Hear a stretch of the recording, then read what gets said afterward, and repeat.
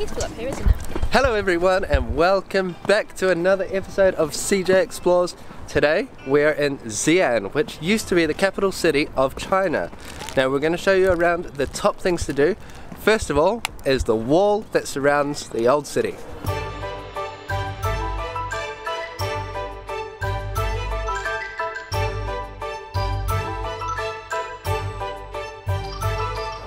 Our accommodation is just around the corner from our first destination here in Xi'an, and it's this wall here.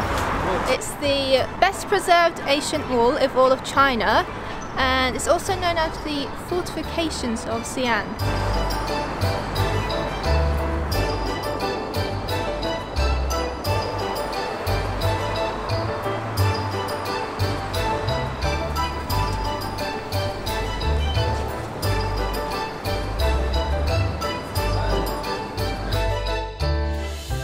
We are in the old capital city of China and we're about to go up the wall. Now we're at the south gate, which is the most decorated gate. So we got our tickets of 54 RMB each. We have a little map. I'm not sure how much we're going to discover. I think it's around 8 miles long, the whole circumference, but we'll go and have a look. Ancient times they didn't have the technology to go through a wall. So that's why the main defences were at these gates. And they had 4 of them. North, south, east and west.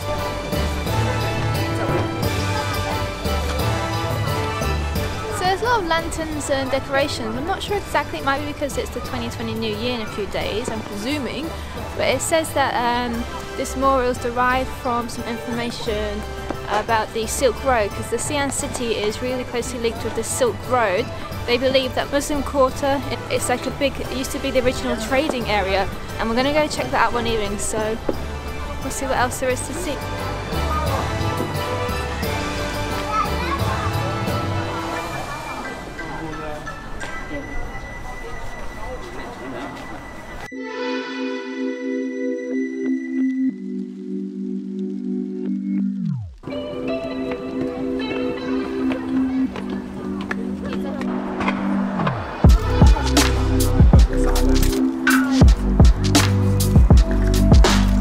Okay, so just as you enter the south gate, there is a little cafe down in the first little courtyard section, but it was super expensive.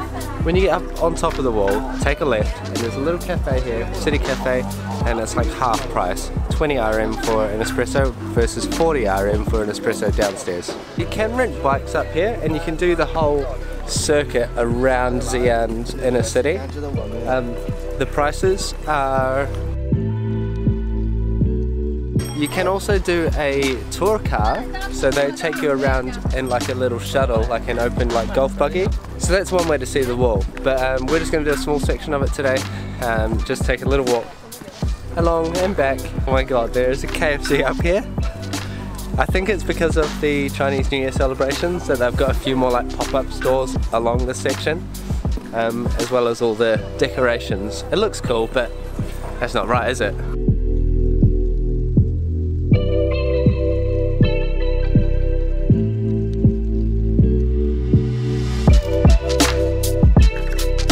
So this wall stands at 12 meters tall all the way around, and it's the largest ancient military fortification in the world.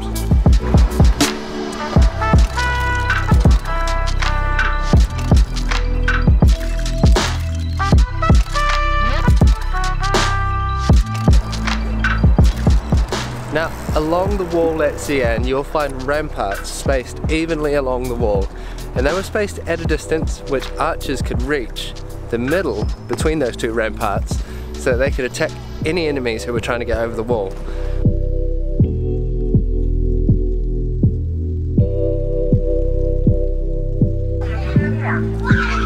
So being on top of the wall, up here we've noticed a lot of the houses next to us have rooftop areas. We've noticed it on our hotel too, we have a rooftop like bar and cafe. So it definitely seems like it's something you should look at when you're trying to find your accommodation. So I think especially in days like this, it's going to be so nice to sit on top overlooking the city and watching the sunset.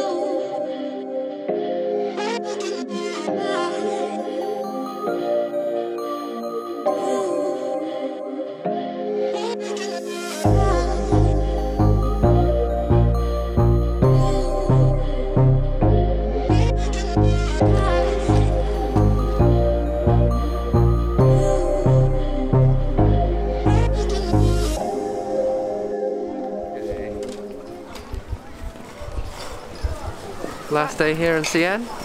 Last day in Xi'an, and I don't want to be outside. Why not?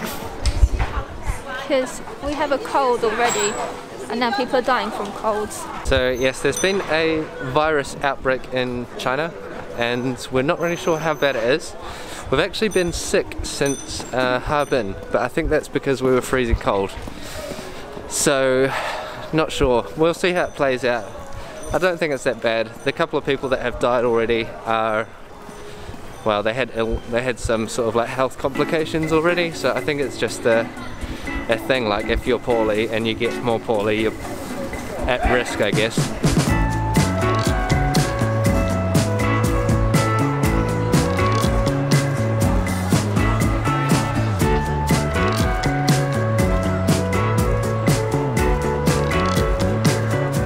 We are in the hustle and bustle of the Muslim quarter here in Xi'an, and legend has it that this is the start of the Silk Road. You can really see a heavy Muslim influence here, and it's fairly chaotic, loads going on. Not sure what's okay to eat or not. We'll figure it out.